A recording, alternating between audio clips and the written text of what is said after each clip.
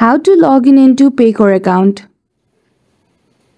In this video, I will show you how can you easily log in into your Paycor employee account. So without any delay, let's get into it. For that, firstly open Google application in your device, and in the search box, you simply need to type Paycor employee login. After you type this keyword, hit the search button. And in the results at the top under the official website of Paycor, you will see the option of employee login. Simply click on it. After that, you will be directed toward the login page where you need to provide your username and password. If you have forgotten your username, click on Forgot Your Username and then you will be able to reset it.